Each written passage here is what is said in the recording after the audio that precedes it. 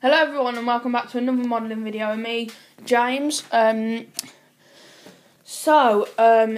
is update 1 on my Airfield control tower. I first started with it last night, and it's now 10 to 11 in the morning, just so I could let it settle. I've basically done everything on it. As you can see, there's all the people and everything in there.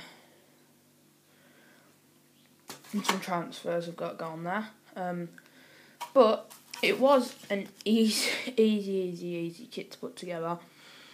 It wasn't hard at all. And it was a really nice kit. So, if you're looking to buy one of these, I'd recommend this one. So this is update 1, obviously. It is going to be part of my World War II, what's it called, majiggy, like battle scene thing. As you can see, it's quite detailed. It's got all the drainage pipes. Fortunately, that one doesn't fit very well. The top layer here, this bit, all around here, they all fitted well, apart from this one corner. That corner would not fit. That was not going together. I pinched it with like whatever I could, and it was just not going together at all.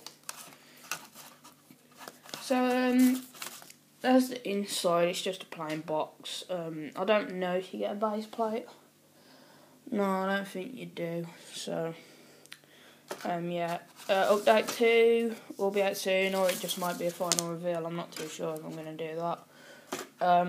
But I hope you enjoyed this quick update on my Airfield control tower from Airfield 176 out, and I'll see you in my next video. Bye.